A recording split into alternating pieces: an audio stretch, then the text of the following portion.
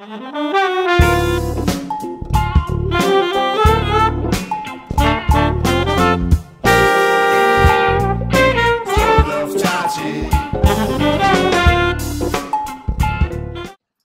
2, actually, let me come back to Essay 2, because Essay 1 is something you should be writing today, right now.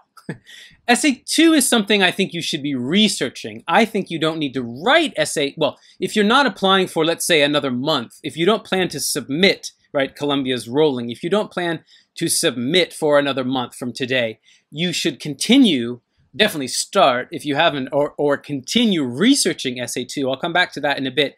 But let me jump over now to Essay 3, which I think is a wonderful brainstorming activity for you to list all the options. So there's Essay 3A and there's Essay 3B.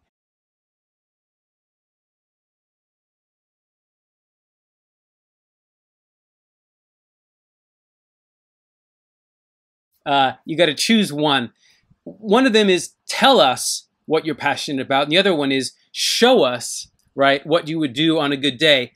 As an admissions consultant, I'm often telling my clients, show, don't tell. But in this case, I'm not actually suggesting that you must choose A or B. I think the point would be choose whatever story adds the most value to your application. Some of my clients are niche applicants, very deep.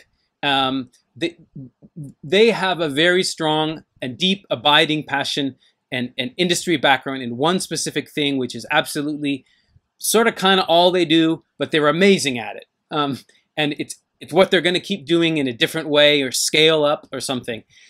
Not everybody has to be well-rounded to get admitted to Columbia. You can be a very narrow niche person, but it's riskier. It's more risky because you don't know the rest of the applicant pool. You don't know. We always sort of think we're more unique than we really are. So usually most of my clients and most of you, I would suggest use Essay 3, whether it's A, tell us what you're passionate about, or B, show us what you would do on your dream day. Use that Essay 3A or 3B to share something new about yourself. Either something brand new that's not in the application data form, which is hard. Columbia application data form is questions. There's a lot of them. Not as many as Stanford or Harvard, but Columbia application form has a lot of little boxes, and you should fill them as much as you can with real stuff that you've done. So 3A or 3B might not be a total surprise, but it'll certainly be with 250 words as opposed to 200 or whatever characters, right? You've got more space to tell a full story, and that's exactly what I suggest you do here. And for now, today, right now, after watching this video, write Essay 1, and then take a mental break, and Essay 3, brainstorm. Lists of things I'm passionate about, hobbies, ways I spent my time last week, last month, last year. If it's something you haven't done since you were 10 years old, maybe it's not going to make the final cut, but list it for now. Or if it's an activity that's not likely to have anything. So let's say you're a surfer, and your dream day would be gathering 5 of your best friends and going surfing in some amazing location. You know, I just heard, for example, someone told me that North Island of Japan, Hokkaido, has amazing surfing. So let's say I'm here in Japan, I'd say, if I was a surfer, I'm not, but I'd go to North Hokkaido and I'd bring over this buddy from that time of my life and that person from that time of life and my son and my wife, and we'd all go surfing because it'd be amazing. That might be an amazing story, and that might be the honest answer to the question, but it may have nothing to do. I've lived on campus. I've lived right across the street from Columbia for a while when I was thinking about grad school. I've lived in Manhattan. Not a lot of surfing right there in Morningside Heights, or even at the Jersey Shore. East Coast in general, no offense, is not a hot surf spot. You may not want to write about your dream surfing day. On the other hand, your future goal may be to start a surfboard company or a surf business, or whatever. It may reinforce, or you're going to start or join Columbia Surf Club. I'm not telling you what not to say. I'm just simply saying it better have something to do with your future, including your future at Columbia in some way, so that the person reading the essay says, we need her on campus because this is something valuable in some way, indirectly or directly to life. I wouldn't write about surfing. I'd write about music. Those of you who watch my channel know that that's a huge passion of mine.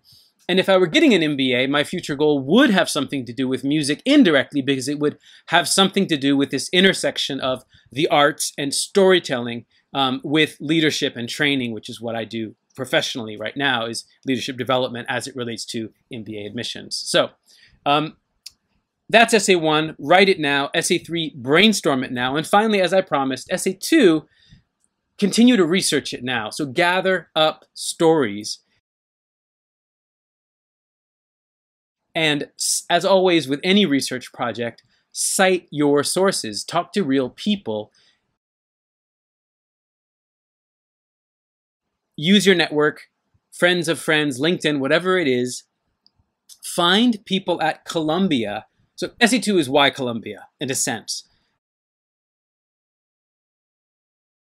Professors, programs, of course, but that stuff's on the internet. What's not on the internet is the real story of so-and-so who's currently running the conference or the club or the activity that who's right now, whose shoes you hope to fill, or who's sitting in the chair, or who has the title that you hope to have in your first or second year on campus at Columbia.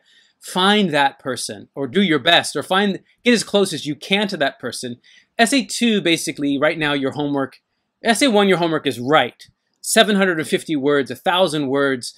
Share it with someone you know and trust, and then begin the process of condensing it down to be a nice, clean 500 words about your goals. Essay 3, right now, brainstorm 3, 4, 5, 10 possible answers for A or B or both, and think about those in conjunction with the rest of your application, including what your recommenders will be saying about you. So Essay 3 is a brainstorming activity. Essay 1 is absolutely a writing activity, eventually a rewriting activity. But Essay 2 is fun because you get to have a bunch of conversations with real Columbia students. So use your network, find out someone on campus who's willing to give you time, who reply to your email, maybe jump on the phone for 10 minutes to find out. But before you talk to them, you have to do all the homework. So you say, yeah, I know you guys are doing in Club A, you're doing Conference B, and you've got a topic. You have a panel last year on tech disruption in the operations space or whatever. I'm making this up. I want to take over that panel, and I want to add something to it. Here's what I want to add. I know these folks from my work network, and I know this angle. I'm here in Asia. I noticed the panel last year, most of the speakers were, in North America, or especially the East Coast. I want to continue that topic, expand that conversation, deepen that conversation. If you present that to them like on a plate and say, look, I've got this idea. I know what you've done. I know how to make it even better, or how to expand it, or evolve it, or add to it. Not make it better, maybe that's, but I can add to what you're already doing.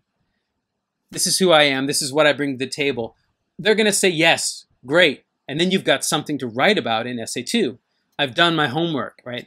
I've shown, talk is cheap, walk the walk, talk the talk, get them on the phone or meet them in person if you're anywhere near Manhattan, or if you can get on campus at some point before submitting your application. All right, this has gone on a little bit long, but I wanted to just give as you can tell, I'm really excited about these essays and other essays that will be coming out.